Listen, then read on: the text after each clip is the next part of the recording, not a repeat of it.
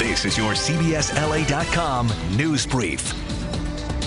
Hello, I'm Pat Harvey, and here's what's happening around Southern California.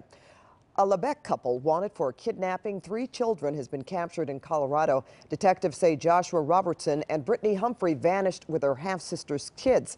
They're also wanted for questioning the death of the child's mother, Kimberly Harvell. The kids were found safe. A man now faces second-degree murder charges for a crash on the 405 that killed a 10-year-old girl and injured her sister and father.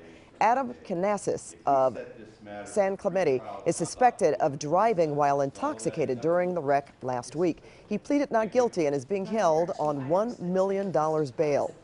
Apple has issued an urgent security alert for iPhone and iPad owners. The company warns hackers have created a sophisticated spyware that allows cyber criminals to spy on all calls and texts.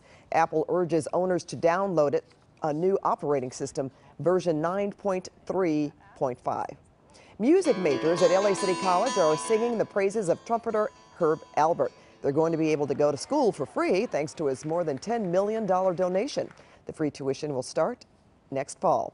For the latest on these stories and your news any time of day, stay with CBSLA.com. Now here's Amber Lee with a look at the weather.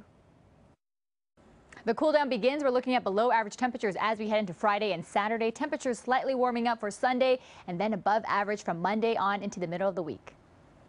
And that's your CBSLA.com news brief. Remember, we're always on.